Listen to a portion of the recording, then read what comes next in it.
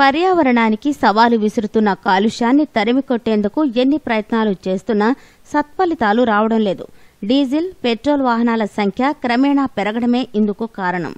వీటికి ప్రత్యామ్నాయంగా బ్యాటరీతో నడిచే వాహనాలు అందుబాటులోకి వచ్చినా ప్రజలు వాటిపై ఆసక్తి చూపడం లేదు. ఈ నేపథ్యంలో హైడ్రోజన్ ఇంధనం తెరపైకి వచ్చింది. అయితే ఇది పెట్రోల్, డీజిల్ తరహాలో కాలుష్యం వెదజల్లదు. కేవలం నీటిని మాత్రమే వదులుతుంది. పైగా ఈ ఇంధనం చౌక ధరల్లోనే లభిస్తుంది. ఈ నేపథ్యంలో టాటా మోటార్స్, ఇండియన్ ఆయిల్ కార్పొరేషన్లు సంయుక్తంగా హైడ్రోజన్ ఫ్యూయల్ సెల్ తో నడిచే తొలి బస్సును అందుబాటులోకి తెచ్చాయి. ప్రస్తుతం ట్రయల్ రన్ లో ఉన్న ఈ బస్సు విజయవంతంగా పరుగులు తీస్తున్నట్లు తెలిసిందే. ఈ నేపథ్యంలో దేశంలో త్వరలోనే ఇలాంటి బస్సులు ప్రయాణికులకు సేవలు అందించే అవకాశాలున్నాయి. ప్రపంచంలో చాలా దేశాల్లో ఇప్పటికే హైడ్రోజన్ ఇంధనంతో నడిచే బస్సులు అందుబాటులో ఉన్నాయి. ముఖ్యంగా లండన్లో పర్యావరణ పరిరక్షణ కోసం ఈ బస్సులు నడుపుతున్నారు. హైడ్రోజన్ ఫ్యూయల్ సెల్స్ బ్యాటరీ తరహాలోనే పనిచేస్తాయి. వీటికి ఛార్జింగ్ తప్పనిసరి. ఇది కాలుష్యానికి బదులు నీరు, వేడిని మాత్రమే బయటకు వదులుతుంది.